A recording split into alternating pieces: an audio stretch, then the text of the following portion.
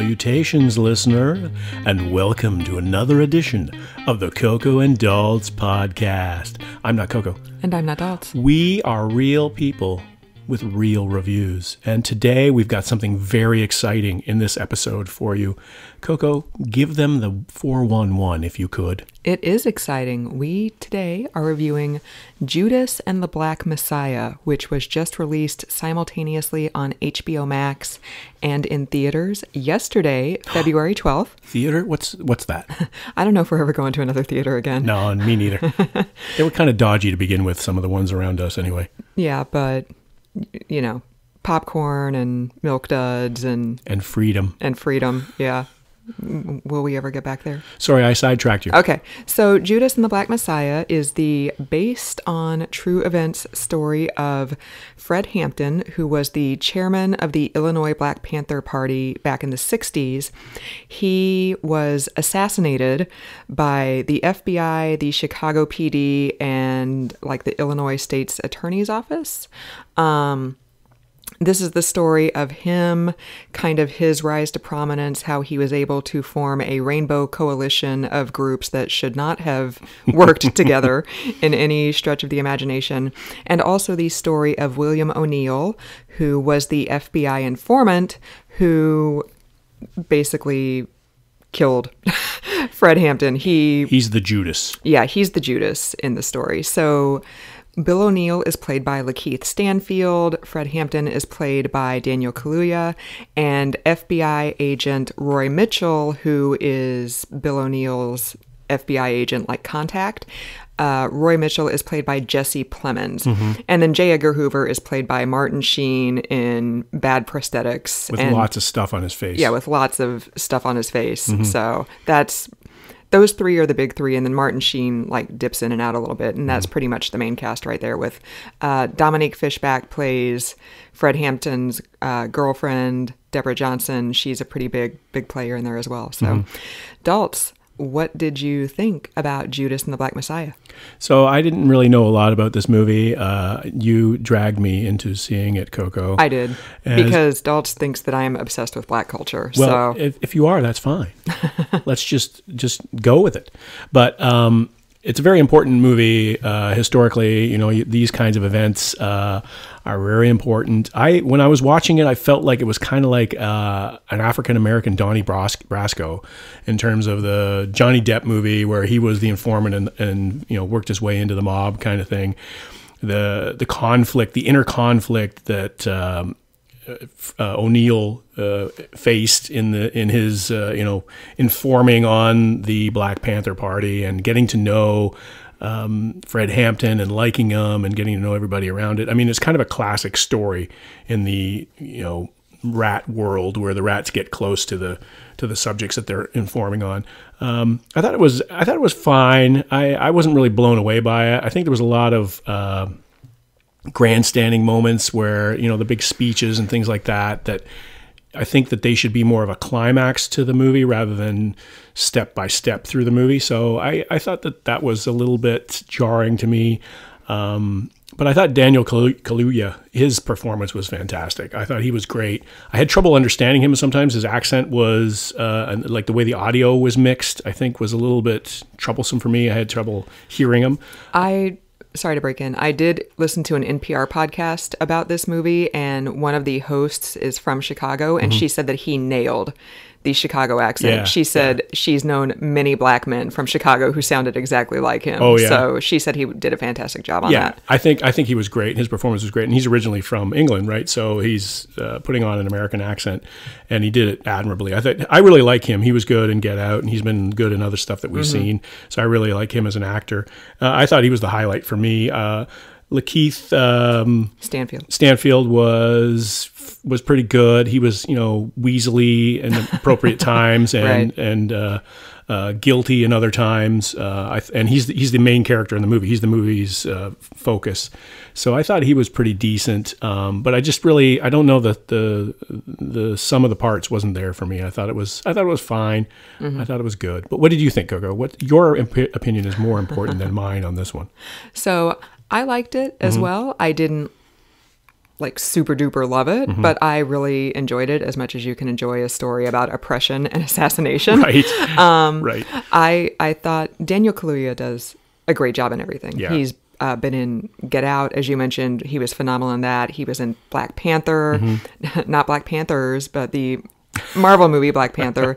He was in Widows. Like everything he's been in, He was been great in Widows too, yeah. Yeah, I thought he was good in this. I actually enjoyed Lakeith Stanfield. Daniel Kaluuya had the part that was like more meaty to sink your teeth into with all the, like you said, the speeches about I am a revolutionary and, you know, getting the call and answer from, you know, the audience. But I thought Lakeith Stanfield was fantastic, showing so in the NPR podcast I listened to, they said that Lakeith Stanfield had done an interview stating that he had watched, I believe, the only known interview with Bill O'Neill from the late 80s, early 90s, before he committed suicide. And the way Lakeith Stanfield interpreted that interview, which, you know, a couple minutes of it were shown at the end of Judas and the Black Messiah, he interpreted that as Bill O'Neill being completely in denial about what he had done. And so he wanted to bring, like, inner conflict to the character. Instead of him just being like all swagger and being like, yeah, you know, I sold this guy out for $200 in a gas station or whatever. You know, he didn't want to be defiant. He wanted to show the turmoil. And I thought he did a great job at that. In the beginning, he was like enjoying the steak dinners and the scotch and the money. And then by the end, he's just sweaty and drawn, and he's really conflicted. And I thought he was phenomenal. Jesse Plemons is sleazy, but I mean, effective. Yeah, but effective. I thought he did a very good job as well. Dominique Fishback also did a very good job. I thought their love story wasn't as well developed as it could have been. Now, I didn't want like a 3.5 hour The Irishman type marathon, but who does? Right. But I thought the filmmakers did a good job of showing how those two got together, but then suddenly she's pregnant and they're talking about having 5 more kids right before the assassination. And I'm like, wait, what? Like, how did we get from point A to point D? Right. You know, where's, like, I know he's been in prison. So have they just been writing a lot of letters to each other that have gotten intercepted by the FBI? Like, I don't know. So I thought the love story wasn't as well developed as it could have been. But I did also like that they didn't sugarcoat what the FBI did at all. Like, so much of American history just glosses over oppression and violence and murder, and they did not sugarcoat any of this at all. Like, they showed J. Edgar Hoover in front of thousands of FBI agents talking about how it's the end of the world as we know it if Black people aren't oppressed anymore. Right. And I mean, I know the barest of bare minimums about J. Edgar Hoover, and I knew that he was a sleazebag, and, you know, the fact that we have any monuments or buildings named after him needs to be changed, but that's an aside. But, you know, yeah, so I thought it did a really good job of showing just the systemic racism and systemic oppression that exists 50 years ago and still exists now. And I also enjoyed the scene where the Black Panthers walked into a meeting of a bunch of like racist rednecks with like a Confederate flag hanging on the back. And I'm like, bro, like, you walked in there without guns? Like, what are you doing? How's this going to go? Yeah, exactly. But, you know, he was so charismatic. He was able to forge the Rainbow Coalition of, you know, Black people and Hispanic people and poor, you know, disaffected white people who don't, you know, they just want a fair shake. Like, they just want everybody to be treated equally. And, you know, I feel like so much of, like, movies about Black Panthers are just show them, you know, being violent. And I'm like, well, if you were oppressed and you wanted your rights, you'd be violent as well. Right. So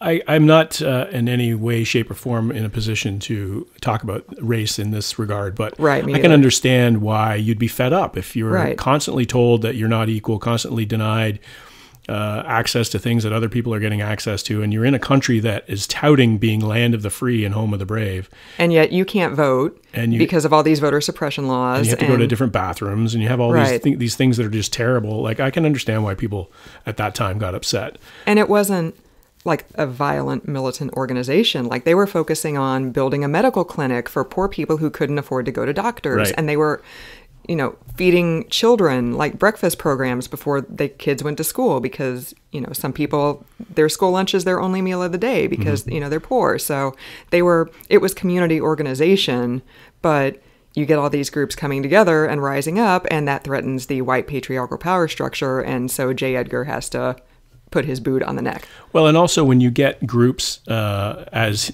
Fred Hampton did in this case, or at least documented in the movie, you get so many people together, there are going to be bad apples that are going to infiltrate those groups. And then they're going to be portrayed as being the model rather than the exception. So when you have somebody acting out of a group, like any group of any size, you're going to get people that are radicals or going to use it for the wrong purposes or personal gain or something like that, or to make a name for themselves.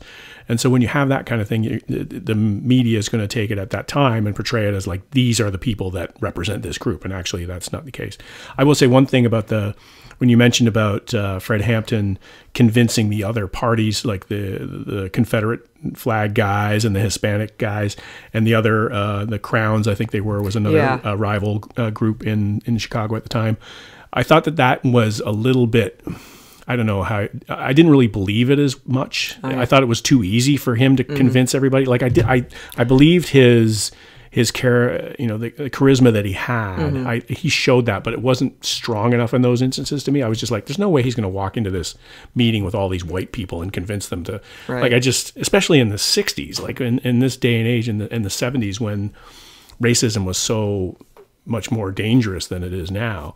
But I still thought it was interesting the way that they developed that group and the Rainbow Faction and everything like that, Rainbow Coalition. So it was very interesting and very well done in a lot of ways, but it just didn't bubble up too great to me. It was a good movie and it was fine, and the performances, all the performances you mentioned were all great. I agree with that. It's just, for me, it just didn't rise to the next level for some reason. It was 2 hours and 5 minutes long. I think that was right. Yeah, it didn't feel draggy. Except for I could have watched more of it, but there weren't any parts where I was just like, why did we have this in here? If it felt right to me. So yeah, it felt a little draggy to me, but that was just, I think it was more because we're used to watching different kinds of movies. Yeah. Yeah. And every now and then we'll jump into a movie like this, which is an actual, you got to pay attention. You got to think about it. Like the time that we were watching a bunch of movies and then I broke free and I watched Lincoln for some reason. And I was like, oh man, this is the longest movie in history. And it wasn't actually, it was, it was 2 and change, I think, but it was just because we were so used to watching these other movies that are all so fast paced and one scene to the next is action. So, I thought the pace was good and I thought everything was pretty true. The music, the scenery, the sets, everything seemed to be pretty legit. Yeah. So what grade would you give it overall? on your different grading scale from week to week. For every podcast. Yeah, totally. I'm going to rate this 4 apples out of 5. No, I think this is probably, I'd say this is about a 6 for me. Oh, okay. I appreciated the acting and the story is a very important story to tell. I just, like I said, the sum was not there of the parts. How about you, Coco? What was your letter grade? I'd give it like a solid B. Yeah. Yeah. I was expecting to enjoy it more than I actually did, but the performances were outstanding. So I hope Lakeith Stanfield gets nominated for all the awards. Daniel Kaluuya too. He's phenomenal in everything he does. One more note, on the NPR podcast, apparently the assassination scene at the end when the cops raid the apartment that the Panthers are staying in, which was very powerful, which was extremely, I don't think I breathed during that scene. Apparently that is taken like almost word for word from Deborah Johnson's like recollections of that evening. So that's apparently extremely true to life, and that's terrifying. That felt authentic to me. That whole scene, that whole situation where they storm the apartment and they, they're terrorizing, the FBI is essentially terrorizing the people inside the apartment who were sleeping. Yeah, they were, and they were not anywhere close to being confrontational. No. That felt really good to me. That felt authentic to me. Yeah, definitely. We need more movies that show the dark side, because not everything is rah-rah, founding fathers, awesome. Like, we need to reckon with history and what... I was thinking about that during that scene. I'm like, I'm an American citizen. I'm a taxpayer. All this stuff is done with my tax money in my name. You know, law enforcement agencies are just carrying out political assassinations for no reason whatsoever. And we need a reckoning with that. Yeah, I agree with that. So on that cheerful note. So that's it for this edition of the podcast. Thank you for joining us, listener. We appreciate it. And we also appreciate the many, many downloads. We've had downloads, and we've had a download in Iceland. Awesome. We've had downloads all across the world, actually. So we appreciate that. I don't know how you're doing it, listener, traveling to all these places in the pandemic, but thanks for doing that. And downloading us on multiple different devices. Right. It's amazing. That's awesome. You must be like Mark Zuckerberg. That's a pretty good listener we've got, let me tell you. Yeah. So for another episode, thank you for listening. I'm Not Daltz. And I'm Not Coco.